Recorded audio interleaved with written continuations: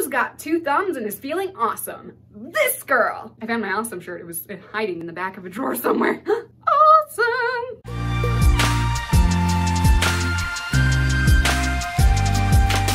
Hello, super friends. My name is Annie Pasquinelli, and welcome back to another episode of Superhero Saturday, where we talk about the art of superheroes, storytelling, and so much more. This week, we are talking about the main 3 characters in just about every single story known to humankind. And that's no exaggeration. This formula, which I use all the time in my own writing, is what I refer to as the golden trio. If you take a look at any story in any different kind of medium, you are bound to find a golden trio formula much sooner rather than later. Some examples just off the top of my head include Harry Potter, Star Trek, Star Wars, Men in Black, Superman, Batman, Wonder Woman, Spider-Man, Captain America, The Matrix, Afterlife, and the list goes on. Now, there are a lot of different ways that we can categorize, analyze, and create golden trio formulas, but for this example today, we are just going to focus on how members of the golden trio interact with each other, with the audience, and with their world.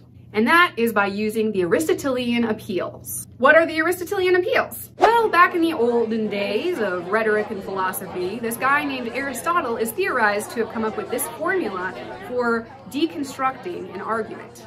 Today, we often use the same things in writing classes to talk about persuasive papers. These are the ways in which we appeal the audience to come around to whatever opinion or position that we are posing to them. They are appeals by Aristotle. Aristotelian appeals.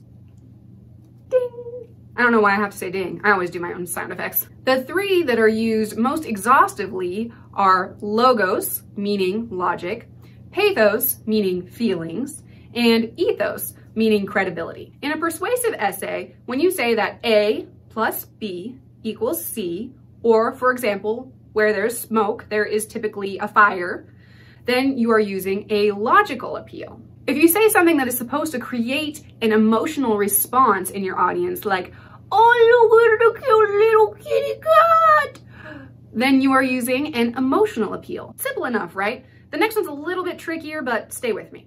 When you make an argument that you have personally studied and experienced something that gives you authority to make a judgment call based on a certain topic, like for example, I've been playing guitar for many years now and I know what type of strings sound best on my instrument, then you are making an appeal for credibility. I know what you're thinking. Annie, what does all of this have to do with my favorite superhero story? Well, let me tell you. When you're dealing with a story that has a golden trio formula, typically speaking, each one of the different characters will use one specific argument appeal when making decisions throughout the course of the story. One of the characters will be a slave to their emotions. Another will try their best to use logic and reason to figure out the best possible solution to whatever problem they're facing. And the other will use their gut instinct or experience to make the most ethical decisions that make sense to them. To make this nice and literary, I have a little tool to help us remember each of these different ones. Logos equals logic, pathos equals passions, and ethos equals ethics. So how can you tell if a certain golden trio formula is using the Aristotelian appeals? Just take a closer look at how each of the characters react when they have to make a decision together. One of the easiest examples to take this apart is the Harry Potter series. Now I know this technically doesn't count as your typical cape and mask superhero, but Harry Potter is the chosen one with the special powers who takes it upon himself to save the wizarding world multiple times, so it kind of counts. Let's take a closer look. Hermione Granger is a classic know-it-all. She's the smartest witch of her age, and she loves to use logic and reason to figure out what to do in any given situation. Here it is. Nicholas Flamel is the only known maker of the Sorcerer's Stone. The what? Honestly, don't you two read? She relies on her smarts and cleverness to determine what will be the best solution for the problem that the Golden Trio is facing. She is our Logos character. Ron Weasley, on the other hand, is a man of passion. He frequently experiences bursts of emotion, whether that means he's determined to protect his family and friends, or feeling petty and jealous about some perceived offense. Kill us faster? Oh, now I can relax. His first instinct is always to react with his heart. His fear, his pride, his love, and his compassion are his biggest strengths and his worst weaknesses.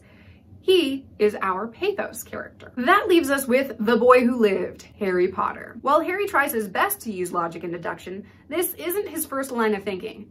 Not to mention that he does plenty of things that make no logical sense whatsoever. Harry, no way. You heard what Madam Hooch said. Besides, you don't even know how to fly. What an idiot. He also experiences strong emotions, but he is self-aware enough to understand that emotional responses are impulsive and can cause problems in the long term. The way that Harry makes his best decisions are with his gut, with his instinct, and with his own internal moral compass. When it makes just as much sense to go with the logical solution as it does to go with the emotional one, Harry makes a decision to go with whichever seems to be the most righteous. Ethics, justice, and fairness are his go-to solutions, making Harry our ethos character. You can do the same thing with just about any other story that has a golden trio formula. The classic example of Star Trek is really easy to read, with logical Spock, passionate McCoy, and ethical Kirk. Or with Superman, which features logical Lois, passionate Jimmy, and ethical Clark. This formula is literally found everywhere. But just because it's everywhere doesn't mean that it isn't effective.